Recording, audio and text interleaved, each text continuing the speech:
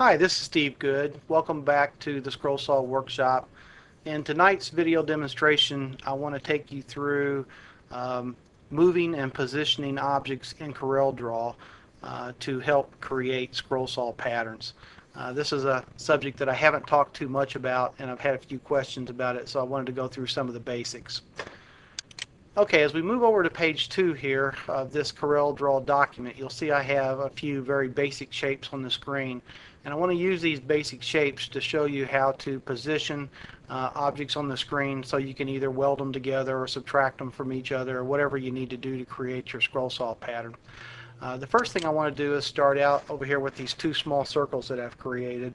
And let's say we wanted to make a wheel and we needed to have a 2-inch circle for a pattern, but we wanted a 1/4-inch diameter hole cut out of the middle of it to insert an axle rod through.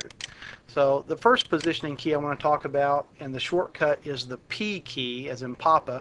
And if I select an object and hit the P key, it will center that object in the screen on your sheet of paper as you print it out. So with the blue circle selected, the larger circle, I hit the P key to center that. Now I'm going to select the yellow small circle and hit the P key, and you can see that it has now centered that smaller circle inside the larger circle. So now I could select both of these objects by using my pick tool and lassoing both objects. Now I can go up here to my back minus front, click on that, and you can see now I have removed. Let me enlarge this a little bit so you can see it in the video. You can see I have removed that smaller 1/4-inch diameter circle from the outer 2-inch circle. So now we could print this out as a pattern, and we would have a 2-inch wheel with a 1/4-inch hole for the axle in the middle. So the P key will center objects on the screen, and that gives you the ability to keep everything exactly centered in your pattern. So let's move that aside. Now let's talk about a different way of doing the same thing. I'm going to take this larger square, and I'll just center it in the screen here so you can see what we're doing. And I'm going to take this smaller square and I want to center these two objects together just like we did this circle, only I'm going to do it in a slightly different way. I'm going to take my pick tool, select both objects. Now up here in my Arrange menu item, I can pull down to the Align and Distribute, and you can see I have all these options over here to align left, align right, align top, align bottom, align centers horizontally, and align centers vertically. And if you'll notice out to the right, each one of these has a shortcut key. L for left, R for right, again T and B for the top and bottom, and E and C for centering the object horizontally and vertically. So with both of these, I'm going to use the shortcut keys rather than the menu items because that's what you'll want to learn eventually to speed yourself up quite a bit. With both of these objects selected, I'm going to hit the C key, and you can see what that did is it aligned the centers of both of these objects vertically. Now I can hit the E key, which does the same thing, only it centers the two objects horizontally.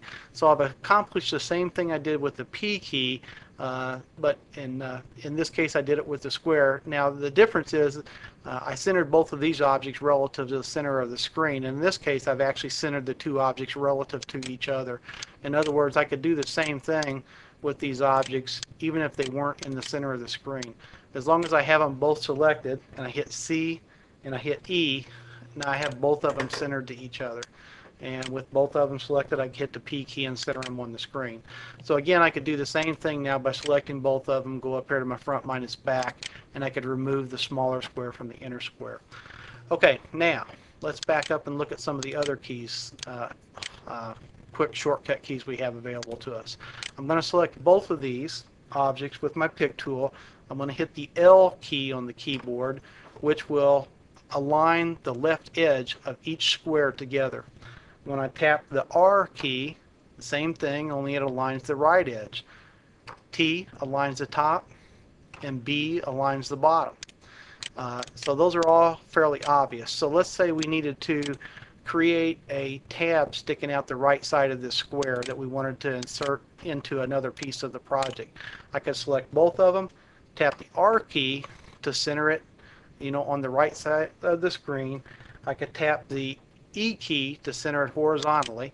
Now I could deselect both objects, select just a smaller object, and using my arrow keys on the keyboard, I can move this out 3 clicks, and now when I select both of them, hit the weld key, you can see I've created a centered tab on this piece of the project that we could use to insert into another part of the pattern. Okay, a couple more things here I want to talk about. One is our guidelines. If you go to either of the side ruler or the top ruler, click your left mouse button and drag. You can drag onto the screen a guideline. Now these guidelines aren't visible in your pattern when you print them out. They're just on the screen to give you the ability to position things accurately. With this guideline selected, I'm going to hit the P key to center it, and I'll do the same thing with one on the side and hit the P key. So now we know this is the exact center of the screen. In the View menu, I can turn on different options for what I want to snap to. So with the view selected, I can pull down and do Snap to Guidelines. Now when I grab one of these objects and move it close to these guidelines, it'll actually snap to those guidelines, so I can line them very accurately against those guidelines. So let's say I wanted to take this small scrolled pattern right here and duplicate it on the top of this square, and I wanted to have 2 of them mirror images of each other on each side of this guideline, accurately positioned. I can take and move my guidelines to the center, and then slightly below the top of this I can take this piece of clip art, move it over till it snaps to that guideline, move it down till it snaps to that guideline. Now with it selected, I can go over to my transformation and do the scale and mirror icon, make sure I have the mirror horizontally icon selected, do apply and duplicate, create an exact duplicate of that. Now it's mirrored from the original, and I can do the same thing. I can snap to the center guideline, snap to this guideline, and when I let go, I know I have both of these exactly centered and even on each side of the pattern. So now when I select the weld tool to center this, or to weld all these tools together, you can see that I have the beginning of a pattern and everything is nice and balanced on each side. So the guidelines are very handy for using as a temporary positioning device. Gives you the ability to create things that are very accurate in your patterns. So you definitely want to use those to help position different parts of your pattern. Okay, there's a few of the basics for moving objects around the screen. There's more to it than that. There's more things to know. And again, I'm no expert in Corel Draw by any chance. So if there's other people out there that have quicker or faster ways of doing what I'm doing, feel free. I'm just doing these videos to help the scroll sawers out there create patterns in Corel Draw a little more easily. So I hope you enjoyed this video, and we'll see you in the next one. Thanks.